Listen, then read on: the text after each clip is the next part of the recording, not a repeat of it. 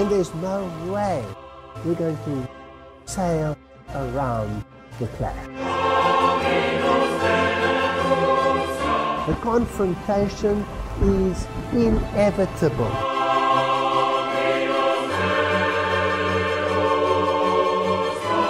The confrontation that is coming, it's between Christian fundamentalism and Malta. My question is, who creates the violence in the name of religion so that you can finally end the violence in the name of religion? We are living in very, very serious times. They want the church and the state together to regulate conscience. So this is an appeal to the Protestant world.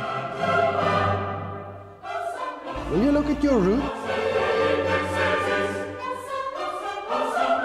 Don't give up what others were prepared to die for.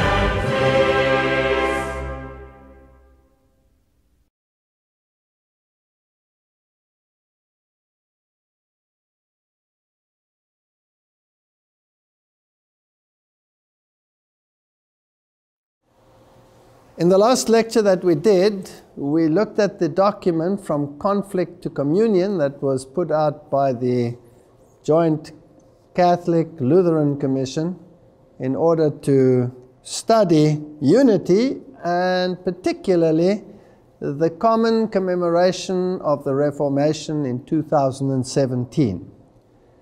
And we went through a few of the key doctrines: salvation by grace, the role of the Eucharist, the part that a priest plays, and we looked at all of these issues, and we saw that it seems as if the Lutherans had totally given up on Protestantism and had moved all the way back, even to the point of admitting that the host is the literal body and blood of Christ, with elements of veneration built into there, which is incomprehensible that something of that nature should ever be possible on this planet. But we read in the great controversy that this indeed would take place, and now it has taken place. Now we're going to continue with this document, From Conflict to Communion. And the next points that we will be studying are issues of church and hierarchy and how it all fits together. And we'll see what they have to say about it. Service to the Church Universal, this is point 186 in their document. Lutherans and Catholics agree that the ministry serves the Church Universal. Lutherans presuppose that the congregation assembled for worship stands in an essential relation to the universal church. So in other words, what they have admitted is that they are not separate from the universal church. It's just another way of saying Catholic Church, because Catholic means universal, so it's a rather clever way of putting it. So they are affiliated with this church, although when Luther broke and the Reformation started, when they broke with the church, they separated. So now they are returning back to the fold. And that this relation is intrinsic to the worshipping congregation. So unity is essential. And then the issue of pastoral government comes up. How does one see the structure of the church? And of course, the Roman Catholic Church says that the Bishop of Rome, by virtue of his office, is pastor of the whole church. Now, Martin Luther, of course, called the Pope Antichrist and said that he cannot be over the church because Christ is over the church. And if you go to the Reformation in England, when the English put a king as head of the church, the Scots rebelled and said, how can we now replace a pope with a king? We have no king other than Jesus Christ. Article 188, the Second Vatican Council reaffirmed its understanding that bishops have by divine institution taken the place of the apostles. That's quite an incredible statement. As pastors of the church in such wise that whoever hears them hears Christ, and whoever rejects them rejects Christ and him who sent Christ.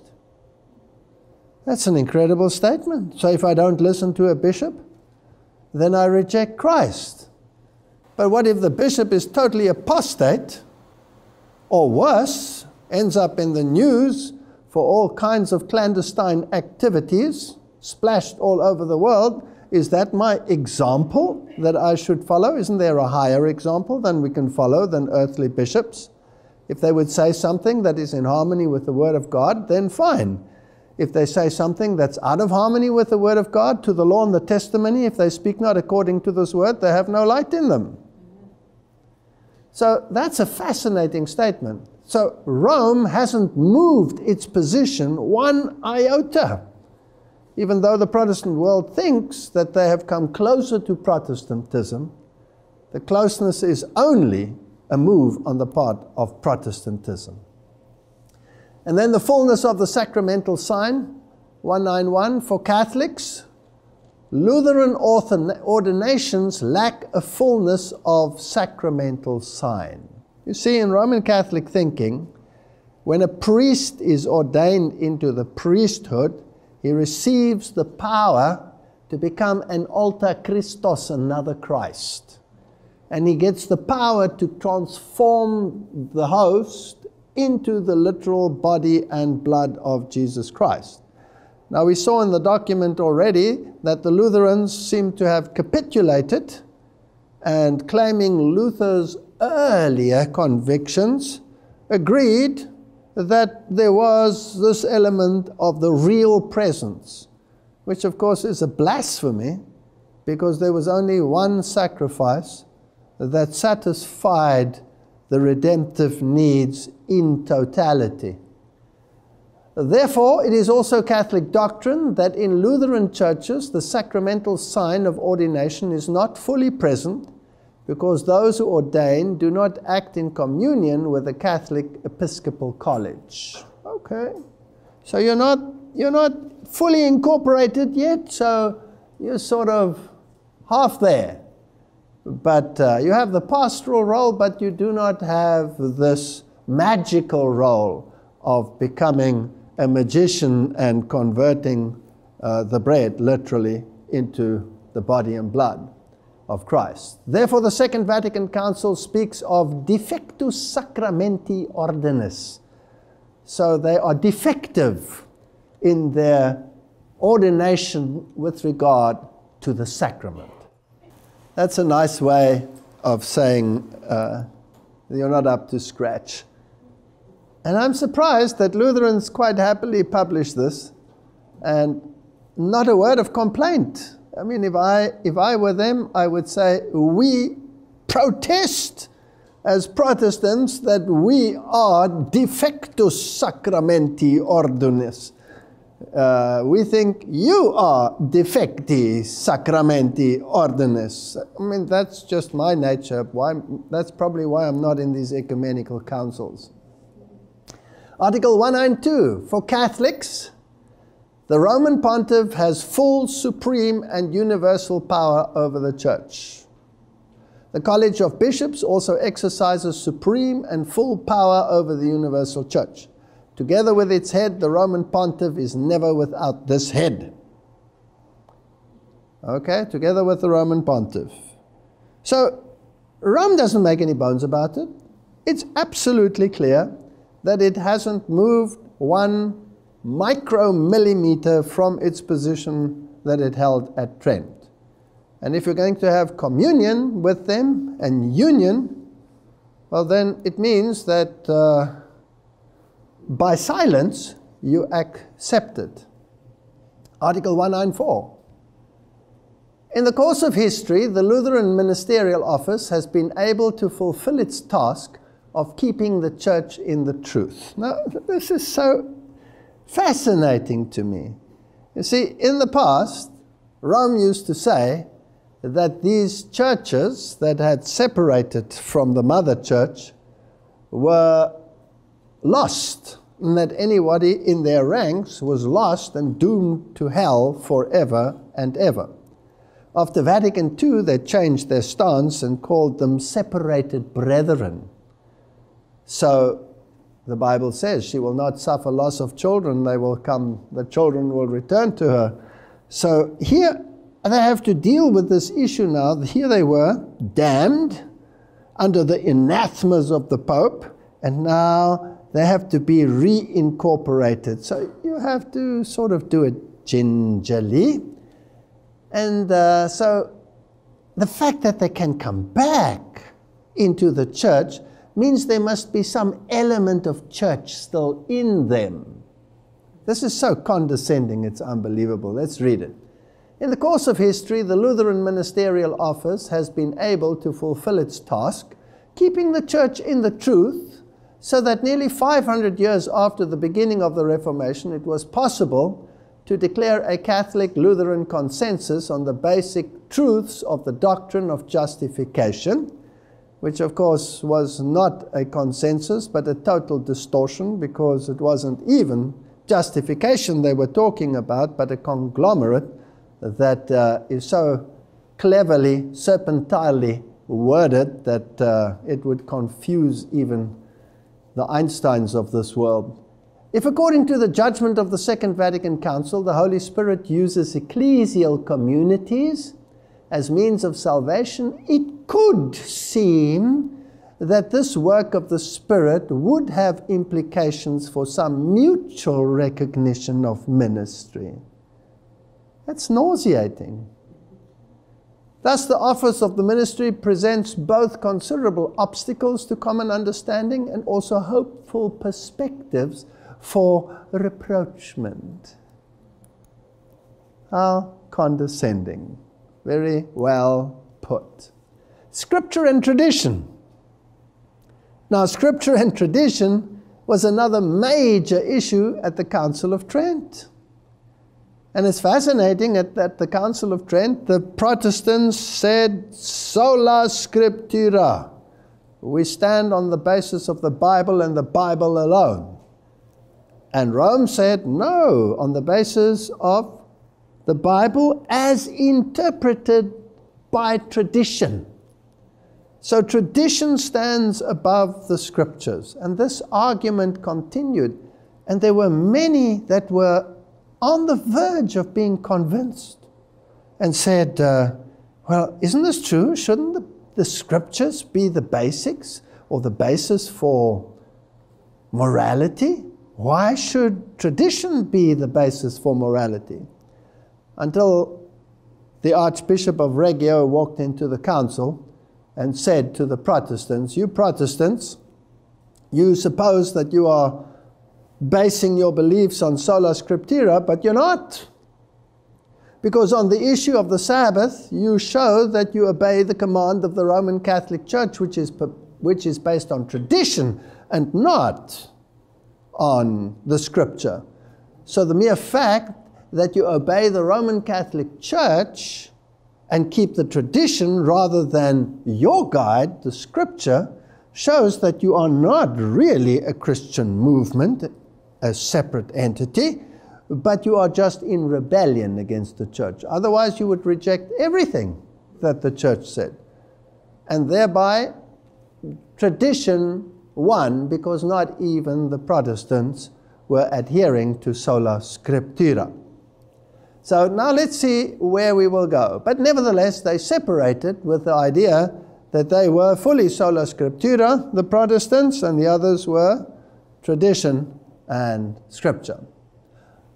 Luther's understanding of scripture, its interpretation, and human tradition. The controversy that broke out in connection with the spread of Luther's 95 Theses on indulgences very quickly raised the question of which authorities one can call upon at the time of struggle.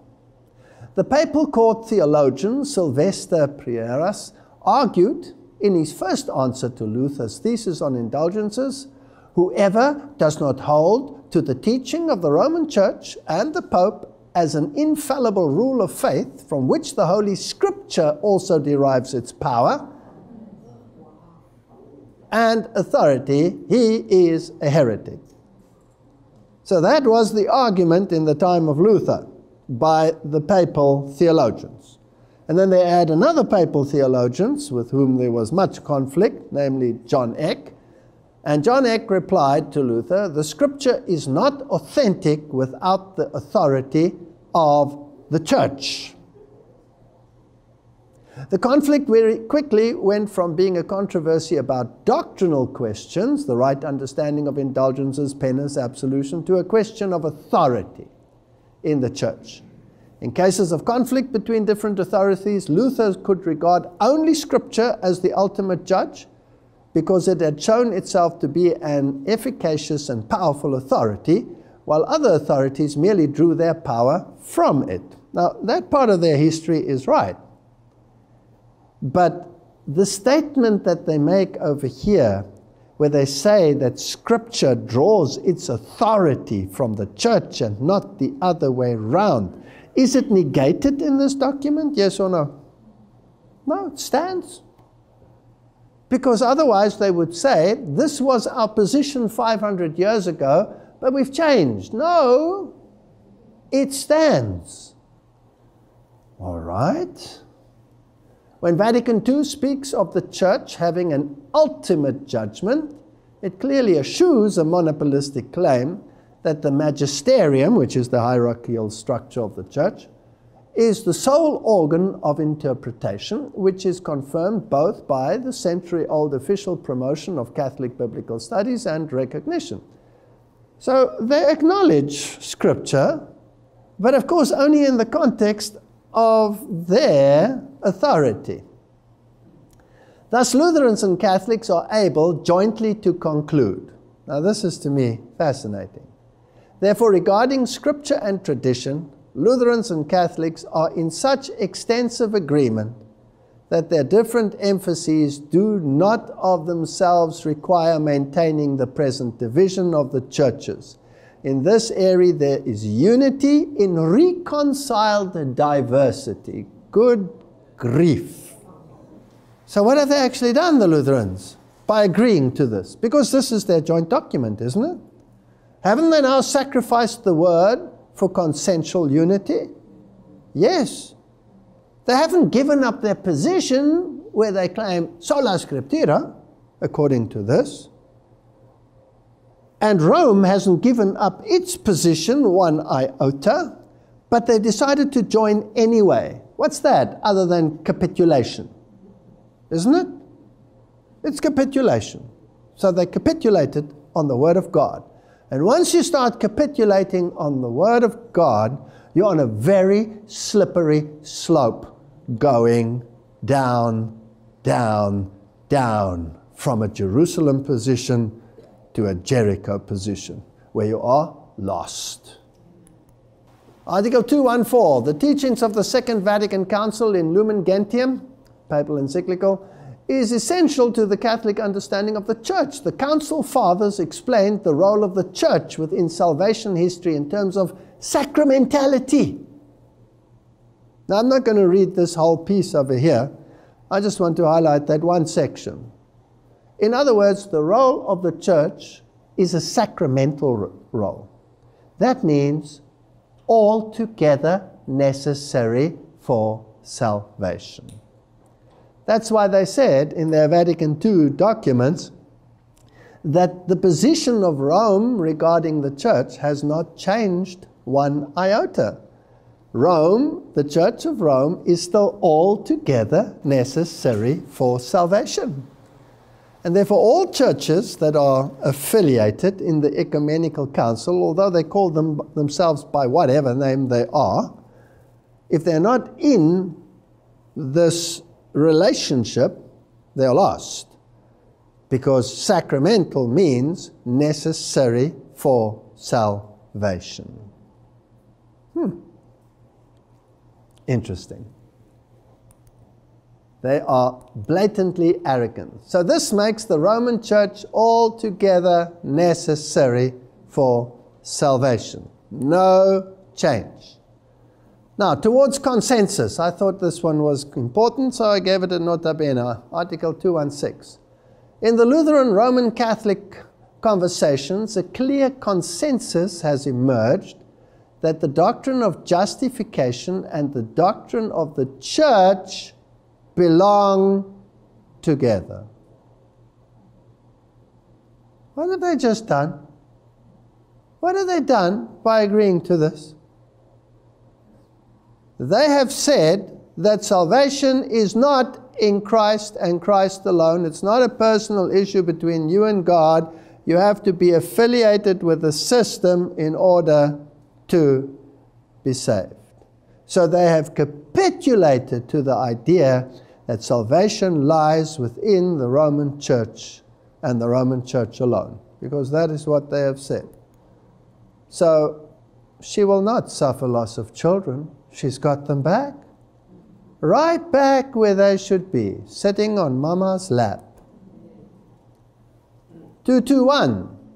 Since Catholics and Lutherans are bound to one another in the body of Christ as members of it, then it is true of them what Paul says in 1 Corinthians, if one member suffers, the other one suffers. If one is honored, well, you rejoice together. So what affects one member of the body also affects the other. For this reason, when Lutheran Christians remember the events that led to the particular formation of their churches, they do not wish to do so without their Catholic fellow Christians. So now we're heading towards this idea of 2017, where we are going to join in one celebration as one, which means you have to basically apologize for the Reformation. 222. Because they believe that they belong to the one body of Christ, Lutherans emphasize that their church did not originate with the Reformation or come into existence 500 years ago. This is very clever, because when Martin Luther started his protest, he had no intention of separating from the church. He wanted to reform the church. So here is a truth which is actually not a truth, because when they decided that the papacy was antichrist based on their study of Daniel, and Martin Luther said that everybody should read the book of Daniel in order to understand the prophetic times we live in, then they did separate, and the separation was final. And they even had their political structures built in, which wasn't necessarily in accordance with the Word of God, but they separated totally, even in terms of their political organizations. All right, so they says they didn't start the church then. The Reformers had no desire to found a new church, correct? And according to their own understanding, they did not do so. The early Reformers actually did not want to start a new church. They wanted to reform the church, and they managed to do so within their field of influence, albeit with errors and missteps. Can you believe that a Lutheran modern leadership would put out a document like this, where they capitulate to the point where they say, sorry, we even exist? Excuse me, what are the issues? So I'm wondering, a Lutheran signed this? What is going on here? Now we're preparing for the commemoration, which comes in 2017. As members of one body, Catholics and Lutherans remember together the events of the Reformation, etc., etc. It is an impossible possibility and a source of great pain that they were separated. Because they belong to one body, Catholics and Lutherans struggle in the face of their division towards full Catholicity of the Church. This struggle has two sides: the recognition of what is common and joins them together, and the recognition of what divides. The first is a reason for gratitude and joy, and the second a reason for pain and lament. In 2017, when Lutheran Christians celebrate the anniversary of the beginning of the Reformation, they are not thereby celebrating the division of the Western Church. We're not going to celebrate the division. We're actually going to lament the division, and then we're going to walk together. No one who is theologically responsible can celebrate the division of Christians from one another. New emphasis, totally new emphasis. For this reason, they invite all Christians to celebrate with them. This takes up an impulse that the Second Vatican Council expressed. Catholics must gladly acknowledge and esteem the truly Christian endowment from our common heritage, which are to be found amongst our separate brethren. When you speak about the common heritage, they came out of which religion? Catholicism. So it's Catholicism going back to Catholicism on every single level. It's brilliantly worded here and there. Reasons to regret and lament. Now, I was stunned when I read this. To think that this is a document that the Lutheran Federation gave out. On this occasion, in 2017, Lutherans will also remember the vicious and degrading statements that Martin Luther made against the Jews. They are ashamed of them and deeply deplore them. Lutherans have come to recognize with a deep sense of regret the persecution of the Anabaptists by Lutheran authorities and the fact that Martin Luther and Philip Melanchthon theologically supported this persecution. They deplore Luther's violent attacks against the peasants during the Peasant War. Whew. Interesting. So who gets whipped with a lash here for mistakes that happened? And in any case, Martin Luther was the one who tried to stop the Peasant War.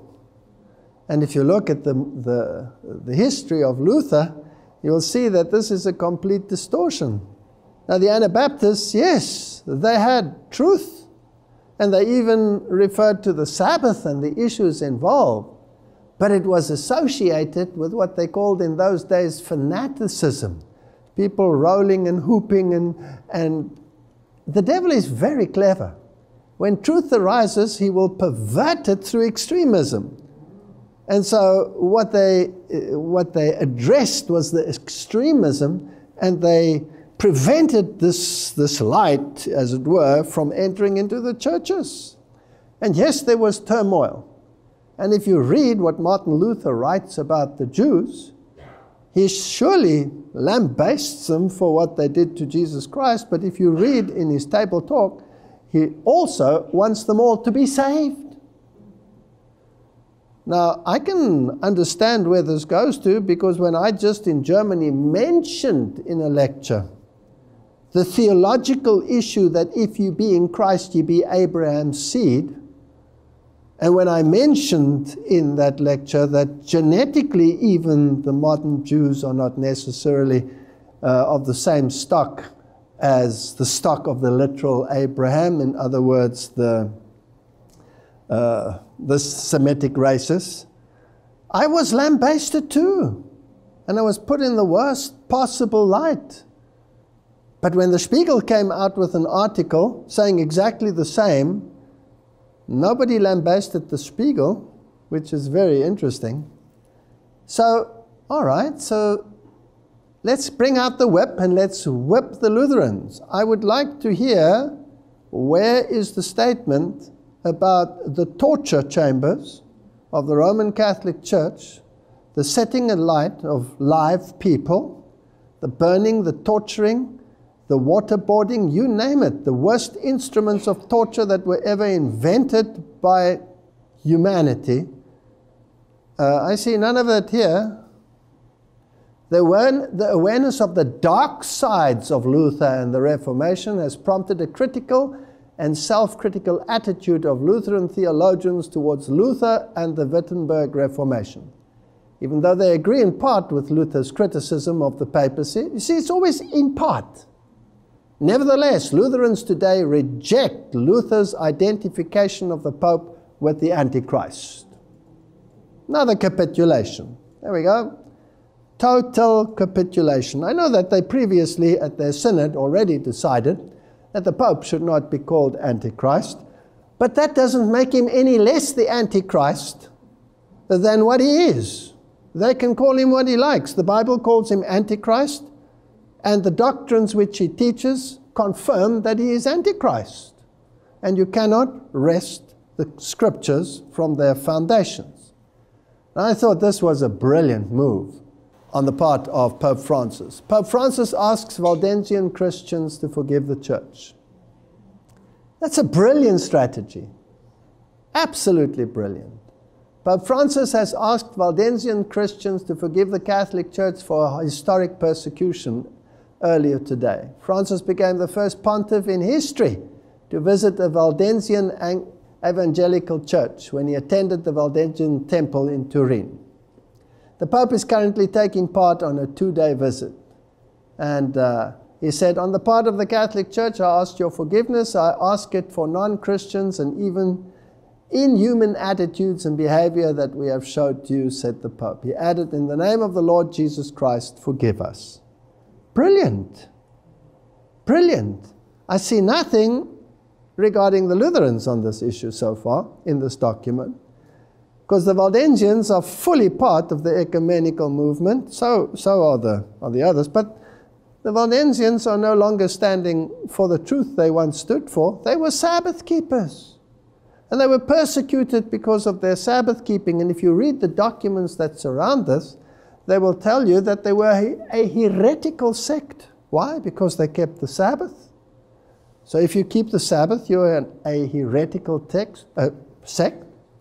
But of course, they capitulated. They're not keeping Sabbath anymore. They're keeping Sunday. I would like to remind my Waldensian brothers and sisters, remember where you came from? That you stood by the Word of God and by the Word of God alone, and that you kept the commandments of God and not the commandments of a pope? And I would like you to come back to that position, because this is capitulation, and all the blood that filled those rivers in the Piedmont Valley surely wasn't spilt in vain. 230, because Jesus Christ before his death prayed to the Father that they may be one. It is clear that the division of the body of Christ is opposed to the will of the Lord. Yes. They have a point. Of course it's not in God's will that God's people should be separated. But you have to be united on the basis of truth. You cannot be united on the basis of error. So God's people, to the law and to the testimony, if they speak not according to this word, they have no light in them. And Paul constantly admonishes Timothy to stand on doctrinal issues and not to capitulate when it comes to these. 16th century divisions were rooted in different understandings of the truth of Christian faith and were particularly contentious. So they were particularly contentious in the past. How theologians presented their theological convictions in the battle for public opinion is quite another matter. In the 16th century, they frequently not only misunderstood but exaggerated the issues.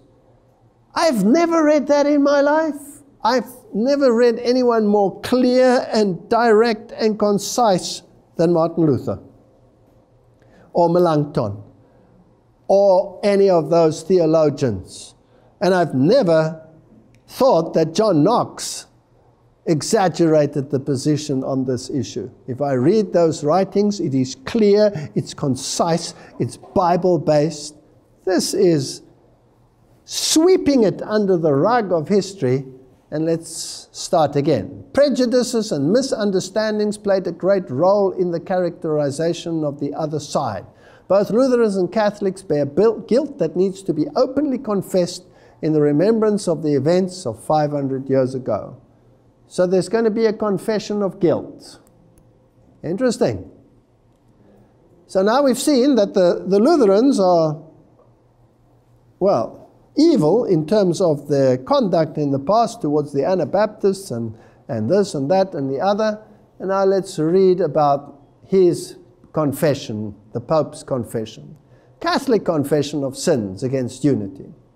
Already in his message to the Imperial Diet in Nuremberg on 25 November 1522, Pope Hadrian complained of abuses and trespasses.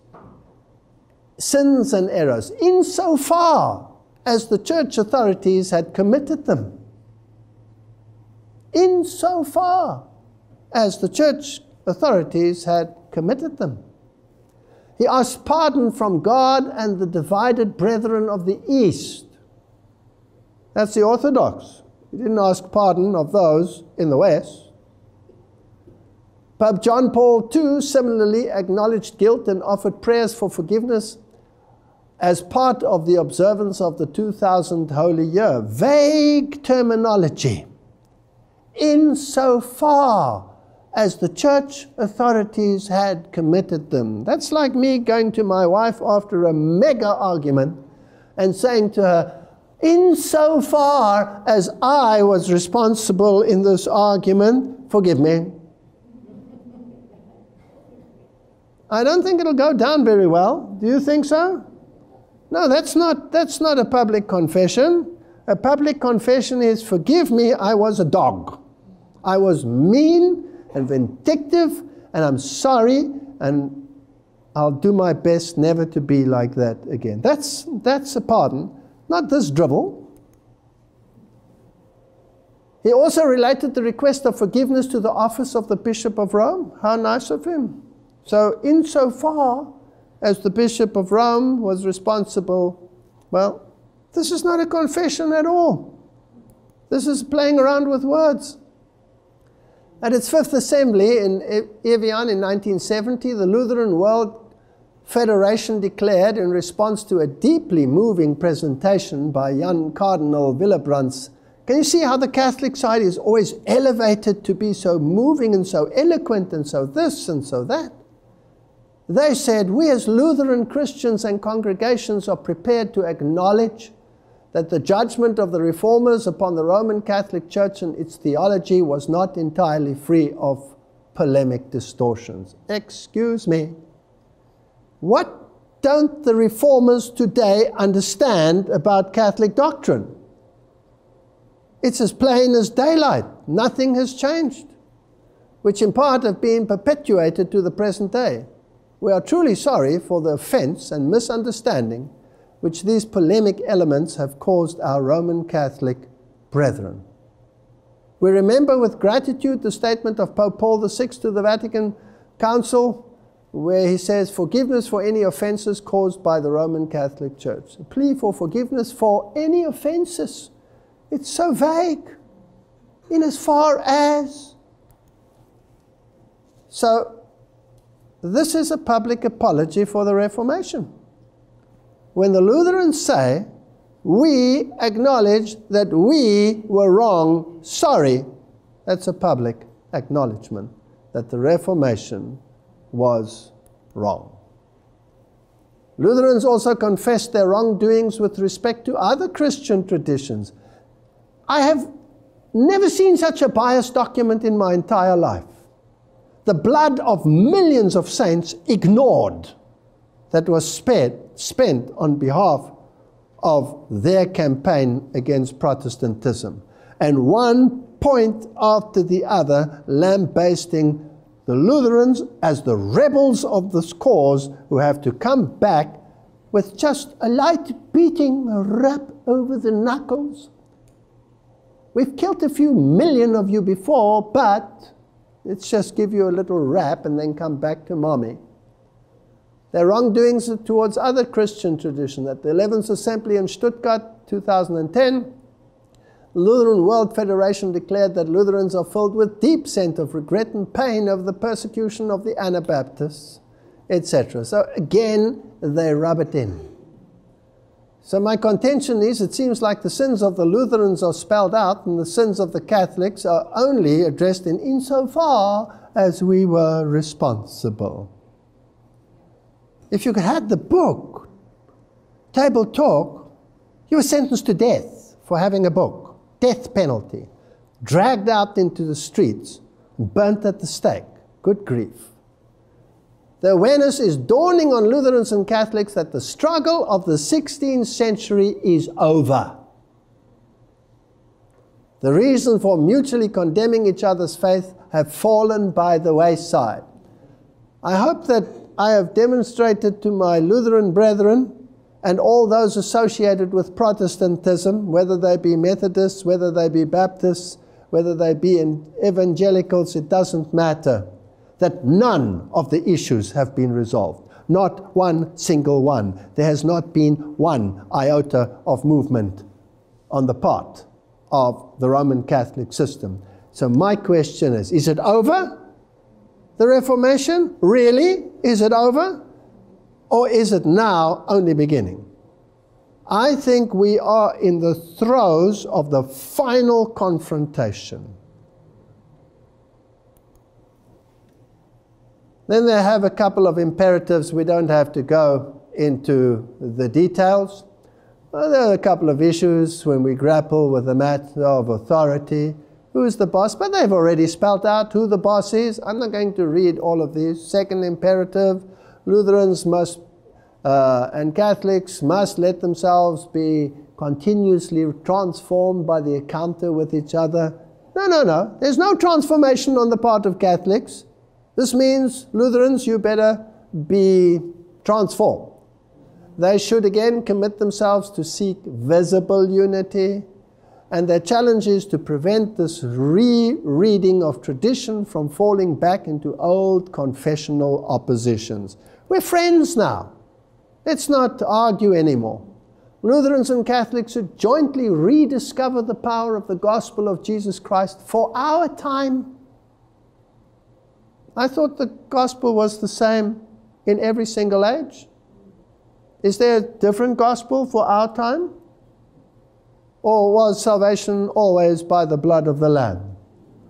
There's no other name under heaven and earth whereby you can be saved except the name Christ Jesus. As far as I'm concerned, that's the gospel.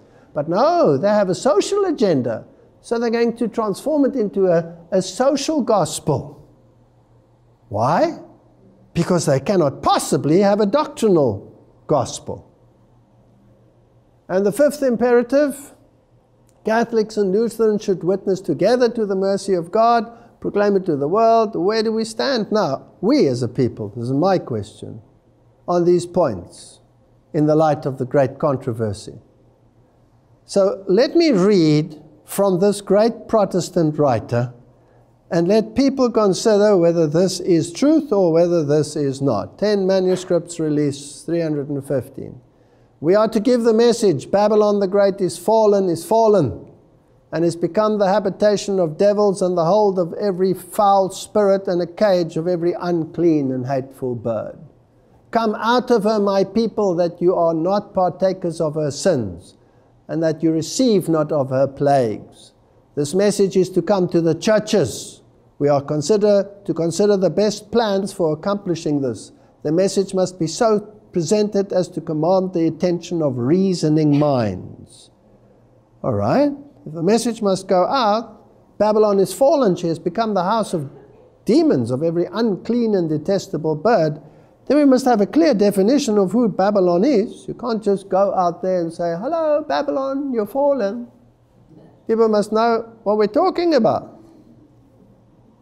Our warfare is aggressive. Tremendous issues are before us, yea, and right upon us.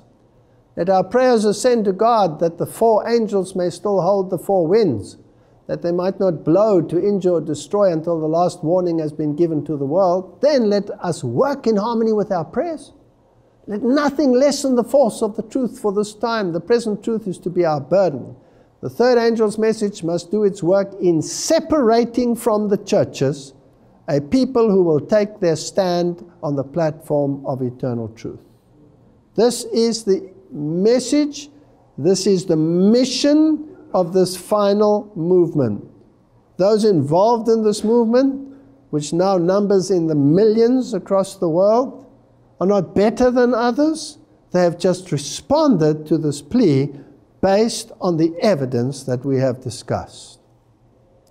Let us find out this issue of Babylon.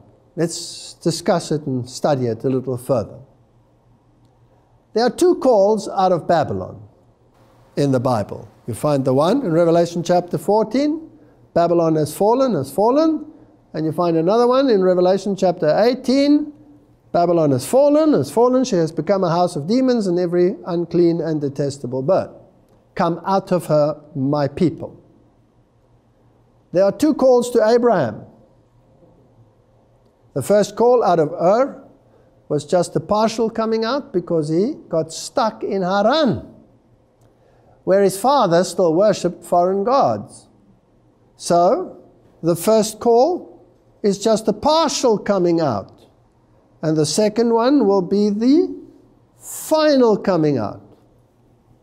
When that generation died, the second call out of Haran resulted in a complete separation from idolatry. In the same way, there will come a loud cry of the third angel's message, which will support the second angel and say, come out, now come out, separate yourselves. So the second call out of Babylon will result in total separation from idolatry. This is how I see it. These are my words. Now, according to Asher, the first call to Abraham was in 922, and the second call out of Haran came in 921. There's also the start of the 430 years for the Jewish people. So that's history. So there were two calls, and at the end of time there are two calls. There were two temple cleansings in the time of Jesus. There will be two temple cleansings at the end. Now the midnight cry, what was that? The midnight cry took place in 1844. The midnight cry empowered the second angel's message. I saw a great light from heaven shining upon the people of God. The rays of this light seemed bright as the sun. And I heard the voice of the angel crying, behold, the bridegroom cometh, go ye out to meet him. This was the midnight cry, which was to give power to the second angel's message. In other words, when the people realized that the commandments had been rediscovered, and that there were certain biblical issues that the churches were being involved in and preaching which were not biblical. For example, the state of the dead, doctrines on hell, and issues relating around the sanctuary and the plan of salvation, and the commandments, the Sabbath versus the Sunday, and obedience to all of God's commandments. Then some people came out, pastors, lay people came out of the churches and joined this movement to preach the commandments of God and the testimony of Jesus Christ. And this gave power to the second angel's message. So people started to realize that there was a problem in the churches out there. So the loud cry at the end also empowers the second angel, because it says Babylon is fallen, is fallen. That's second angel, not third angel's message. Of Babylon, this is the great controversy, of Babylon at the time brought to view in this prophecy, it is declared, her sins have reached unto heaven, and God has remembered her iniquities. Revelation 18:5. She has filled up the measure of her guilt, and destruction is about to fall upon her. We must read very carefully. But God still has a people in Babylon. The people that belong to God are sitting in the churches that are aligning themselves with the Babylonian confusion of Rome. Remember that Rome speaks with the mouth of the lion, and that's the symbol of Babylon. Okay, she has filled up the measure of her guilt, and destruction is about to fall upon her. But God still has a people in Babylon, and before the visitation of his judgment, these faithful ones must be called out, that they partake not of her sins and receive not of her plagues. This is what the Bible teaches. Hence the movement symbolized by the angel coming down from heaven, lightening the earth with his glory and crying mightily with a strong voice, announcing the sins of Babylon. Did we just spend a whole lecture going through the doctrinal positions which Protestantism in their latest document have given up, yes or no? In connection with his message, the call is heard, come out of her, my people. These announcements, united with the third angel's message, constitute the final warning to be given to the inhabitants of the earth. I have no doubt that this is the final warning to the inhabited world. It might be embellished with more facts as we go along, but this is the heart and the core of the final message. And it's the third angel's message: do not accept the mark of the beast, do not accept earthly laws in the place of God's law. But it also asks the question, if your church, your institution refuses to accept the truth and goes along with the lie, you have no choice but to separate yourself. Then I saw another mighty angel commissioned to descend to the earth, to unite his voice with the third angel and give power and force to the message. Great power and glory were imparted to the angel, and as he descended, the earth was lightened with his glory. The light which attended this angel penetrated everywhere, and he cried mightily, Babylon the great is fallen, is become a habitation of devils and a hold of every foul spirit and a cage of every unclean and hateful bird. This message of the fall of Babylon, as given by the second angel, is repeated. So there was a second angel, and now it is the loud cry of Revelation 18, with the additional mention of the corruptions which have been entering the churches since 1844. So all of the issues that have corrupted the churches as they gave up their Protestant doctrines, one of the first being to accept dispensationalism. So the danger was no longer there in Rome, but the danger was some airy-fairy future Antichrist who doesn't even exist yet, who will come and live in a temple that doesn't exist yet. Such ridiculousness when the Bible is so absolutely clear in its historic continuous interpretation of the Bible. And when they gave that up, well, then any wind of doctrine could come in, so that Lutherans can say, let's venerate a host and let's be priests and forgive sins. I mean, that's how ridiculous you can become eventually. I heard those clothed with the armor speak forth the truth with great power. It had effect. Many had been bound, some wives by their husbands, some children by their parents. The honest who had been prevented from hearing the truth now eagerly laid hold upon it. All fears of their relatives were gone, and the truth alone was exalted to them. They had been hungering and thirsting for truth. It was dearer and more precious than life. I asked what had made the change, and the answer was, it is the latter rain. It is the loud cry of the third angel. So this is the message that has to go to the world. And if we're not bringing that message, then we are failing in our duty. The straight testimony will produce the shaking. I asked the meaning of the shaking. I had seen, and was shown that it would be caused by the straight testimony called forth by the counsel of the true witness to the Laodiceans. This will have its effect upon the heart of the receiver and will lead him to exalt the standard and pour forth the straight truth. Some will not bear it. They will rise up against it, and it will cause a shaking. There are those amongst us who will make confessions as did Achan, too late to save themselves. They are not in harmony with right. They despise the straight testimony that reaches the heart and would rejoice to see everyone silenced who gives reproof. The Lord calls for a renewal of the straight testimony. So we cannot mince words at this stage. I am of the opinion that history is going to be repeated. There were 2 calls to Abraham. There were 2 temple cleansings. There were 2 calls out of Babylon. Surely this is not the first call, but the second call. Let's read it. Matthew chapter 7, verse 24. I'm going to take you back to the history of the Jews. When Pilate saw that he could prevail nothing, but rather that a tumult was made, he took water and washed his hands before the multitude, saying, I am innocent of the blood of this just person, see ye to it.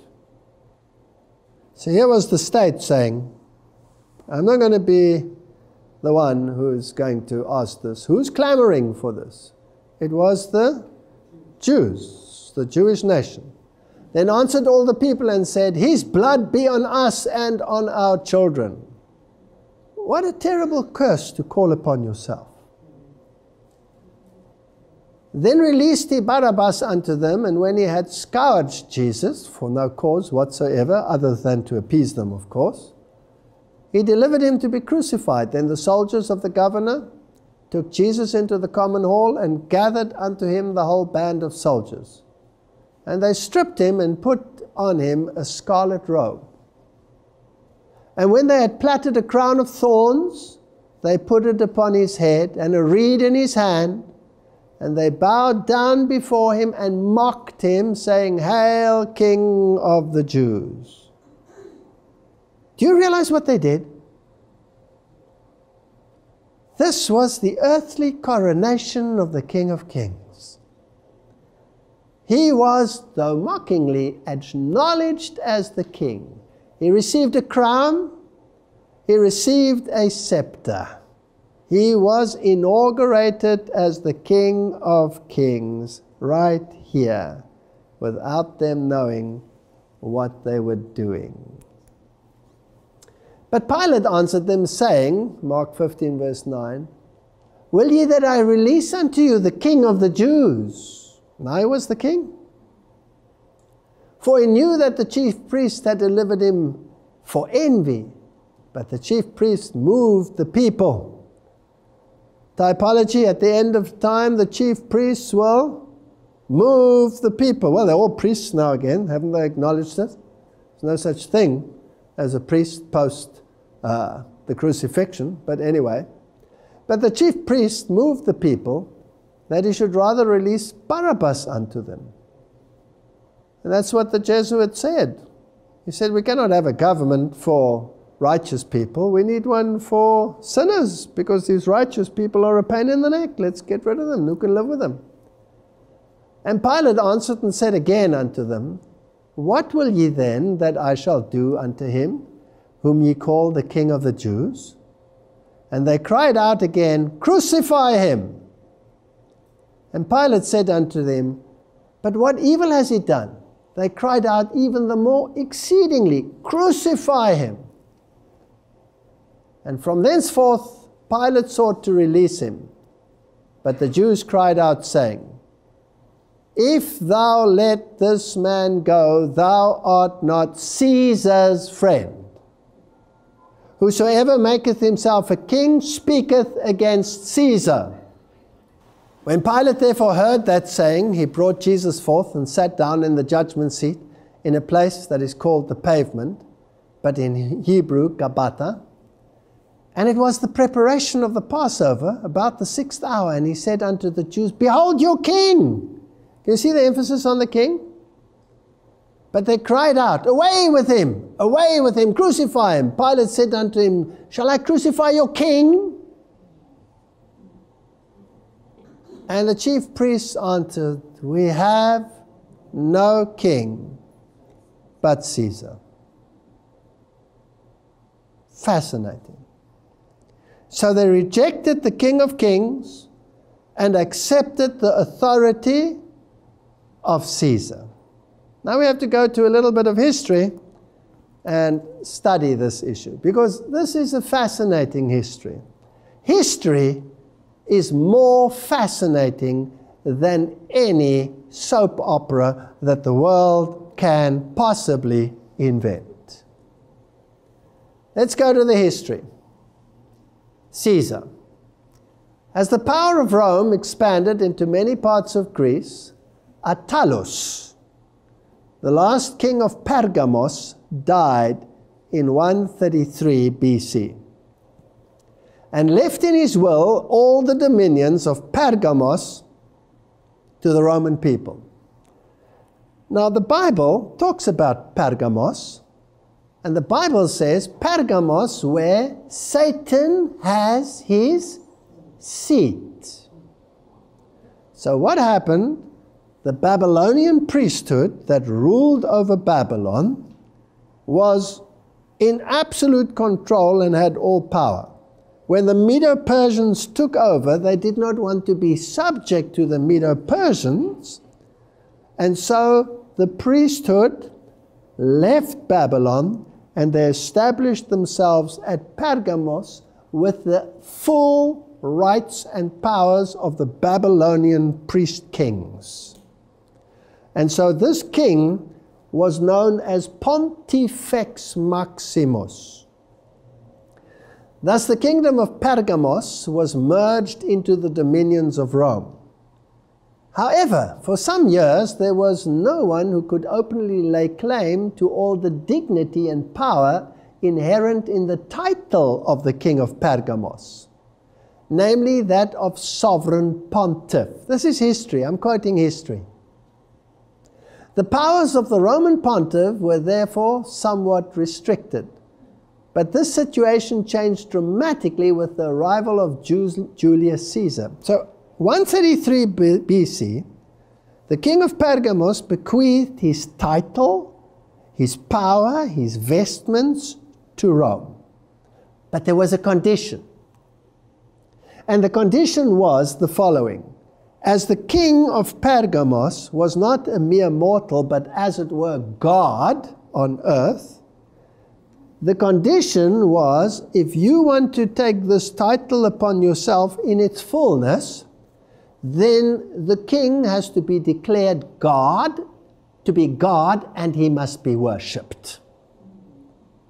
And the Roman emperors didn't do that until you get to Julius Caesar. Now, gets interesting. It was from Julius Caesar's name that the Roman emperors took their title Caesar. What did the Jews say? We have no king except Caesar. Caesars also held the position of Pontifex Maximus. So they were God kings. I have a question. Who has that title today? The Pope. So Pope Francis is Pontifex Maximus, which means he has the full title and power that was granted by Attalus to the Romans, which was first appropriated by Julius Caesar. From thence onwards, all the Roman emperors were called Caesar, taking it from his name. And they were gods. They had to be worshipped as gods, and temples were constructed where the people had to worship their god, who was Caesar. That's history. It's stranger than fiction. Julius Caesar was elected to the position of Pontifex Maximus in the year 63 BC. So for almost 70 years, this title had been lying there, and it wasn't appropriated. But he took it. He subsequently assumed the position of supreme ruler of the Roman state. Thus he had vested in him all the powers and functions of the Babylonian pontiff, and he was the true, legitimate successor to Belshazzar. So he was the king of Babylon. Not satisfied with this, he was declared to be Jupiter's incarnation on the 25th of December, 48 BC. So now he became God. In the temple of Jupiter in Alexandria, the Encyclopedia Britannica says about Julius Caesar the following. There are signs that in the last 6 months of his life he aspired not only to a monarchy in name as well as in fact, but also to a divinity which Romans should acknowledge as well as Greeks, Orientals, and barbarians. So who must acknowledge it? Everyone, the whole world. Julius Caesar, by laying claim to be divine, followed the pattern of the kings of Pergamos. The Roman emperor that followed Julius Caesar were commonly regarded as gods. So if you take that title, you are saying you are God. If you say you are the heir of Julius Caesar's empire, you are God. The beast. Pope Francis leads the celebration of the Vespers of the Solemnity of the Conversion of St. Paul, January 25th, 2014, concluding the week of prayer for Christian unity at the Basilica of St. Paul's outside the walls. And here this pontiff enthrones himself on a great white throne between the cherubim. Now, excuse me, what is he saying? And I saw a great white throne, and he that was seated upon it at the end of time. And the prophets all claimed that he was seated between the cherubim. Isn't that correct? And the seraphim. So here is a man who, by this blatant act, is saying that he is God. He sitteth in the temple of God, claiming that he is God. Now it's interesting that Malachi Martin, in his books, and he was a Jesuit, claims that in this very cathedral of St. Paul's, Lucifer was being worshipped directly. Not me saying so, Malachi Martin saying so. And here you have the Pope sitting on his great white throne between the cherubim, claiming that he is God. So if the Lutherans or any Protestant group says, we have no other leader than Caesar, what are they doing? Aren't they doing exactly the same that the Jews did in the time of Jesus? They gave up their Messiah and they chose the earthly Caesar. And in their document, they've done exactly the same thing. They've given up their king and have accepted the authority again of Caesar. They have said, in effect, and when they publicly apologize in 2017, they will say, we have no king other than Caesar. Question: did probation close for the Jews when they said that?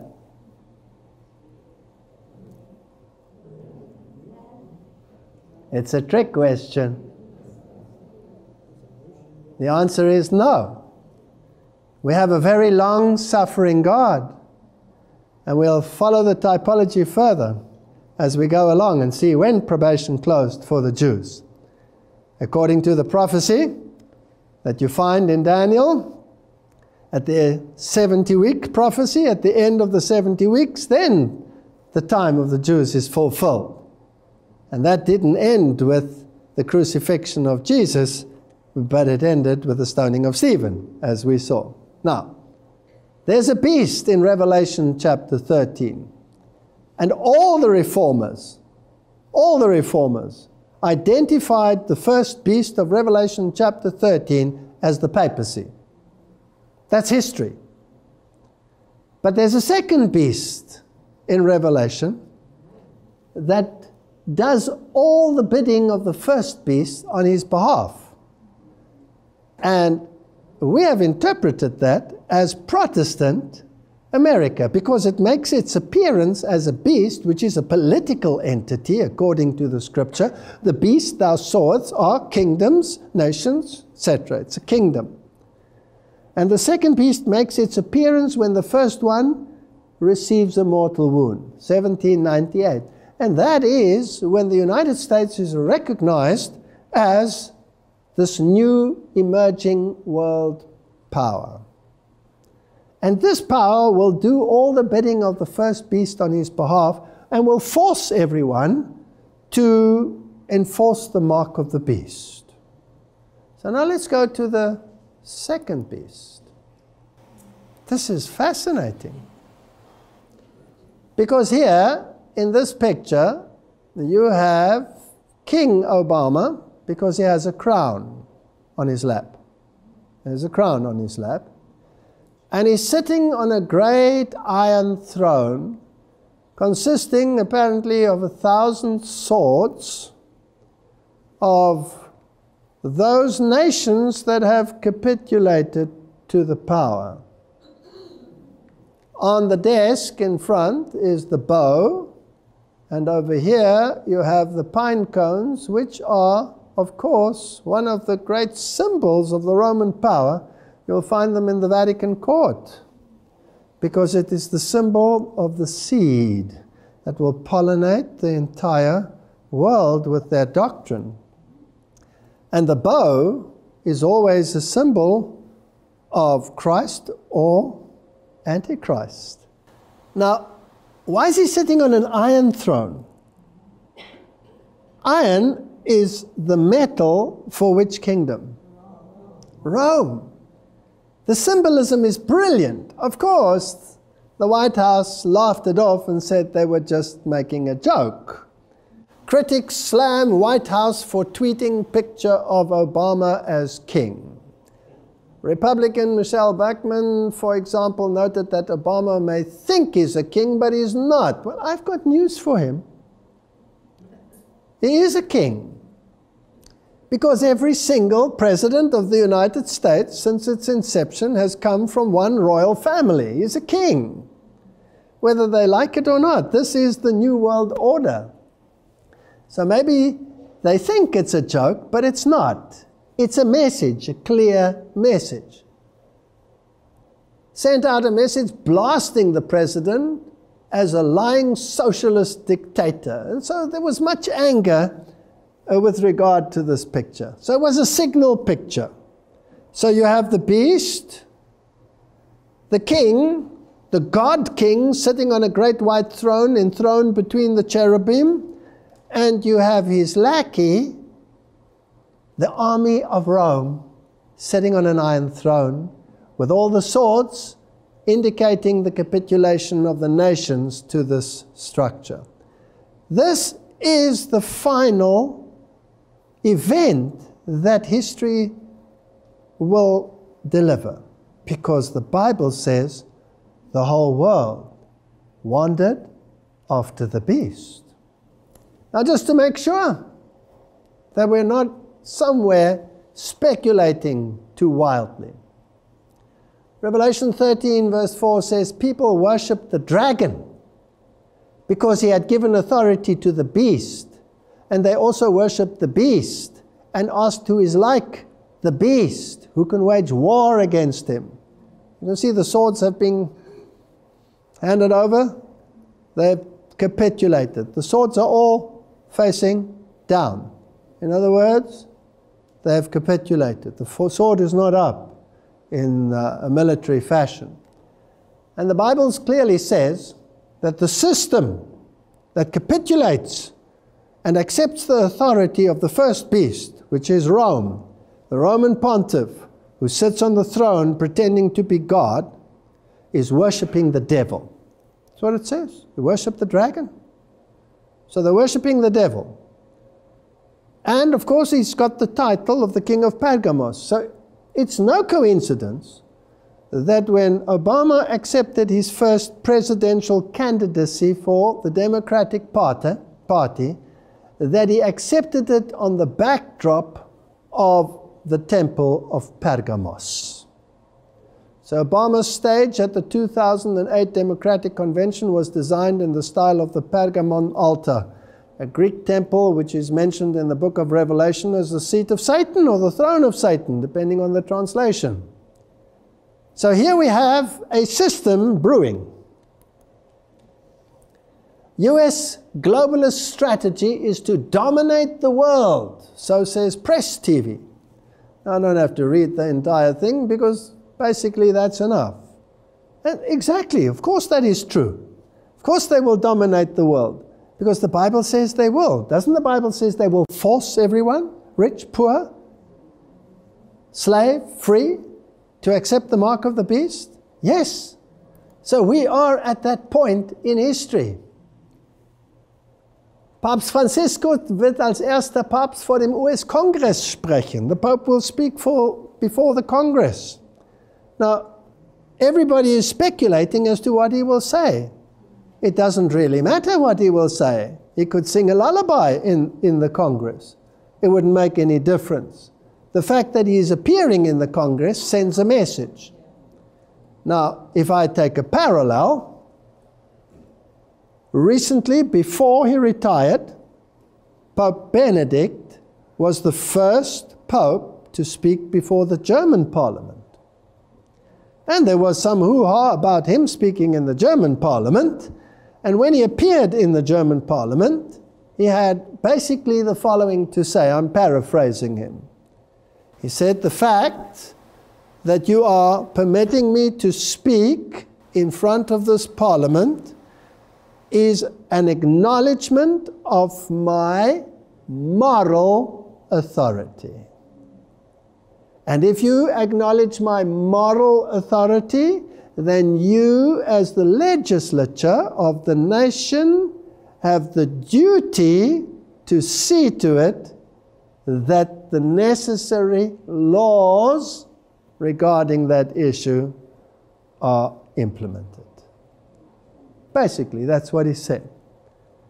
So by just stepping into this Capitol building, which, by the way, has Persephormus, or the goddess, Mary in her modern form, on top, facing Rome.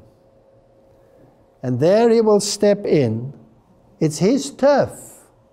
His Jesuit founder generals, White and General Ricky, set up the stage for him back then. It has been run behind the scenes by the Jesuits, and now as Jesuit, he walks in and he claims it. This is the final event that tells the world, I am the God King. Bow down before me, acknowledge my moral authority. Now there's much hype about this visit. Pope to address Congress during Blood Moon, Tetrad and Day of Atonement, plus talk of asteroid the same week. What does all this mean? And all these people are going berserk. You know what? Who cares? Blood moon, no blood moon, pink moon, red moon, yellow moon, green moon, I don't care. Day of Atonement, day before, day after, if they want to have their Kabbalistic funny little games, let them play them. We're not interested. As Protestants, we're interested in what the Bible has to say. And the Bible says they will give their power unto the beast. This is a demonstration of the fact that they acknowledge his moral authority. All. And it doesn't matter whether the moon is pink or blue or green or yellow, or whether it was pink or blue or green once or twice or 3 times or 4 times. It's irrelevant. So we mustn't jump onto these bandwagons. We have a more sure word of prophecy. NBC, Washington. Vatican releases Pope Francis' U.S. itinerary. The Pope will arrive at Joint Base Andrews on September 22. The next day, he will meet with President Barack Obama at the White House and celebrate Mass outside the Basilica, whatever, of the Immaculate Conception. Of course, that's where it would be. Because Mary becomes an acronym for Lucifer. The Mass outside the Basilica will be in Spanish and will be a ticketed event. 24th, he meets with both houses of Congress, and on the 25th, he addresses the United Nations. So he goes from the most powerful nations in the world, where they acknowledge his moral authority just by allowing his foot into that place, irrespective of what he has to say, and then he goes to the United Nations. So symbolically, he's saying, world, bow down to me. By the way, Yom Kippur 2015 is on September 22nd, and you can get excited about that if you want to be a Kabbalist. I'm not interested in what they have to do. What I am interested in is that Obama calls for world leaders to heed Pope Francis's message. So he preempts it, and he says, we accept your authority. The President of the United States has said he wants fellow world leaders to reflect on Pope Francis's encyclical, published yesterday, called for humanity to change its approach to the environment and the way it judged progress. I welcome His Holiness Pope Francis' encyclical and deeply admire the Pope's decision to make the case, clearly, powerfully, and with full moral authority of his position. Can you see where we're going? When you acknowledge the Pope's moral authority, you choose another king other than Jesus Christ. Because the only moral authority that Protestants can accept and acknowledge is Jesus Christ and the Scriptures, where that moral authority is declared. As we prepare for global climate negotiations, etc., well, I'm not really interested in any of the rest. What I'm interested in is that core statement. We acknowledge your moral authority.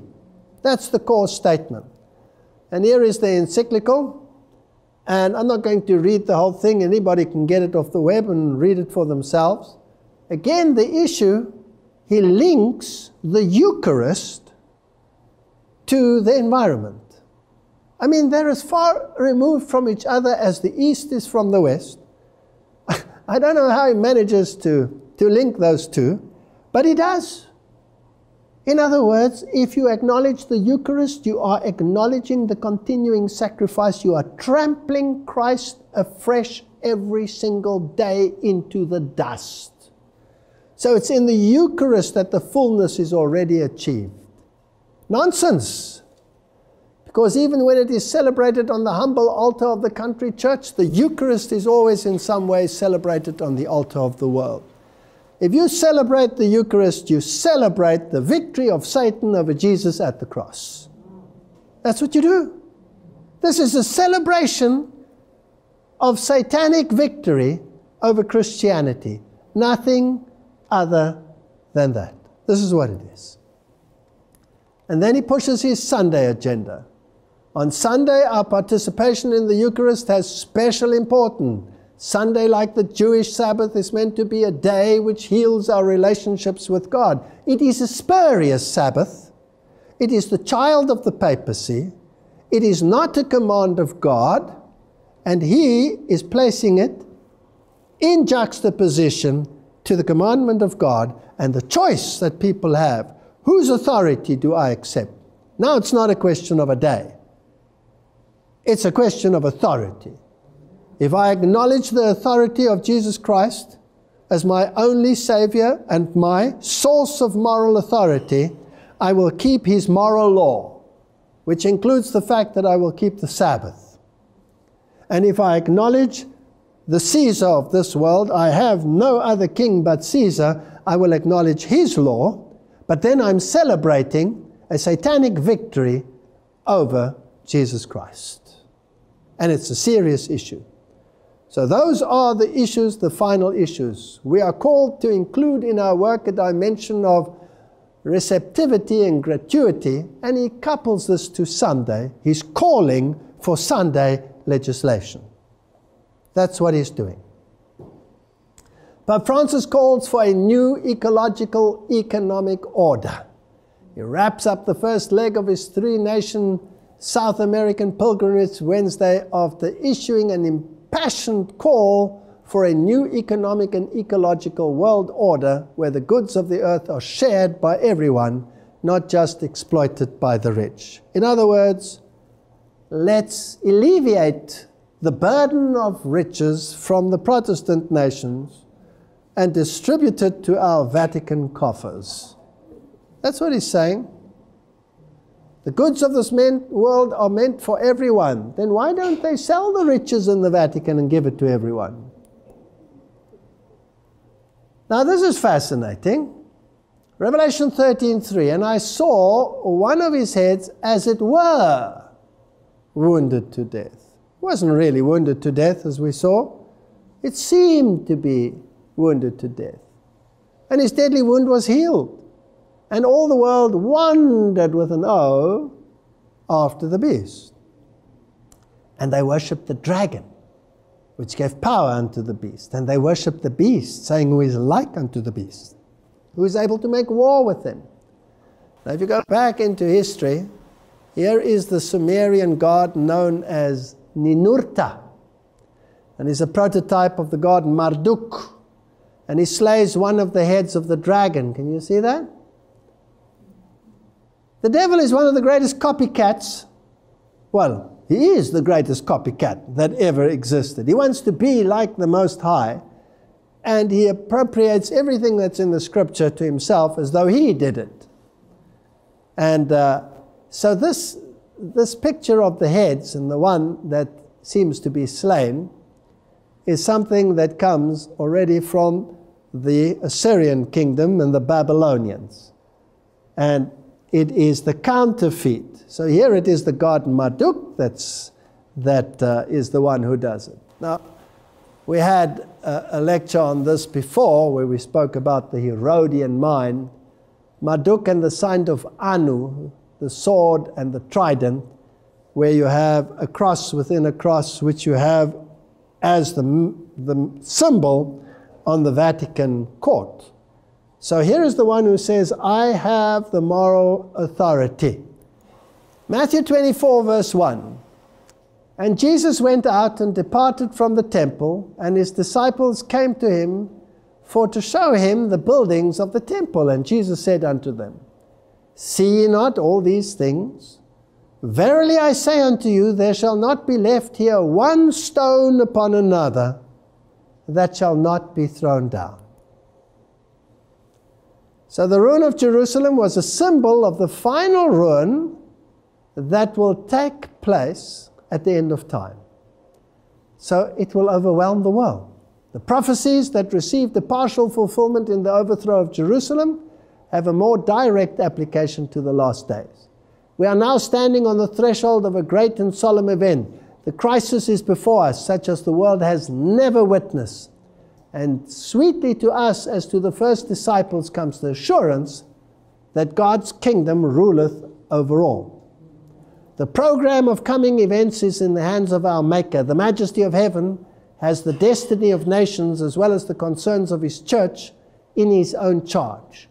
The divine instructor is saying to every agent in the accomplishment of his plans, as he said to Cyrus, I girded thee, though thou hast not known me. Now, this typology is being fulfilled to the very letter. In 2017, according to the document that we have studied, the Protestant world, under the leadership of those who started the Reformation, the Lutherans, will say, we have no king but Caesar. When you apologize for the Reformation, that is what you are saying. They are the antitype of what the Jews were in the time of Jesus. Probation didn't close. Remember, it closed with the stoning of Stephen. So with the stoning of Stephen, probation closed for the Jews as a nation. So what will be the trigger for the close of probation?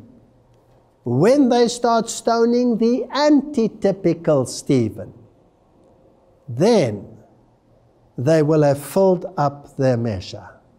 In other words, when they start persecuting those that cling to the authority of Jesus Christ and his moral authority, which is his law, when they start persecuting them, probation will close.